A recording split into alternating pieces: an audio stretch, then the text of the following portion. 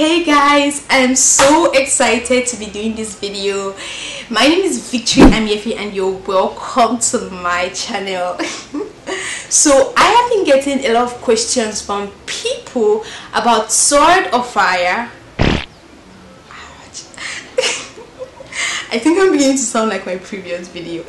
Okay guys, if you are very conversant with my channel, then you must have come across a video where I asked you guys to send in your frequently asked questions about myself, about my channel, and about God, or basically about life. And then you guys sent in some questions, and so in this video I'm going to be addressing those questions. And this video is going to be in 2 parts, so I'm going to be posting them within 1 week interval, so just enjoy yourself.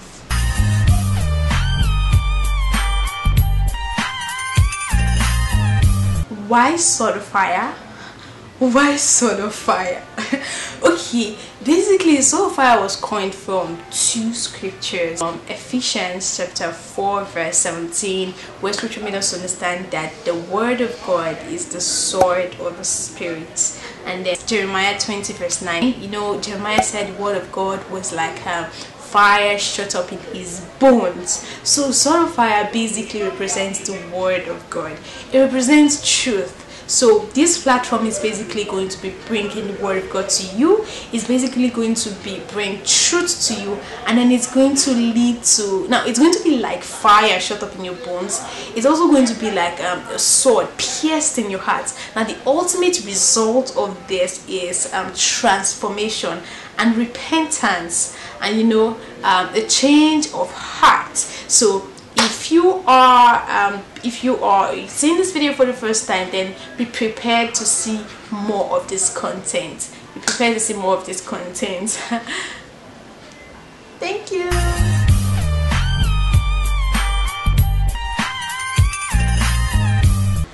Basically, I knew that the Lord had given me an assignment to speak the truth to people, but I wasn't really sure of the platform he was, you know, asking me to use. Not until I think 2019, towards the end of 2019, I sat down one day, and then it dropped in my heart to start making videos and start sharing them on social media. So when I got this, I actually brushed it off. Like, I felt it was influenced by my mind, so I just brushed it off.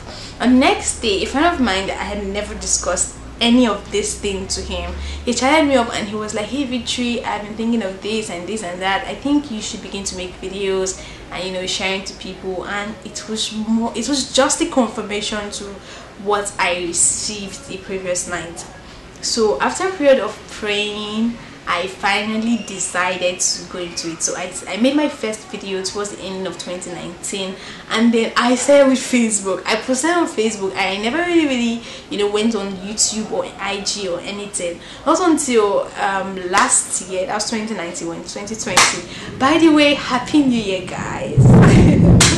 So not until 2020 January, I finally decided to make use of YouTube and Instagram. I did it in the program. I was in the program when I opened my YouTube channel.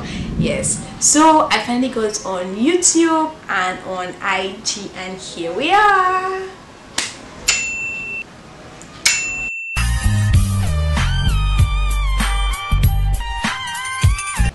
Where do I see myself in the next 5 years? What?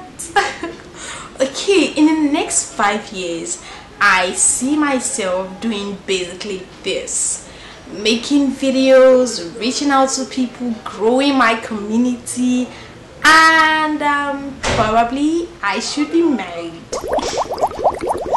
Okay, in the next 5 years I should be married. I should also be growing my community and doing exactly what I am doing. And then I've been learning a lot of things, like, to help me in my career, and you know, I've been learning a lot of things. So I think in the next 5 years I should have perfected them, and then I should be using them professionally. I mean, 5 years is a long time to perfect a skill. So in the next 5 years I should be enjoying myself. So basically we are done with the first section of the Q&A.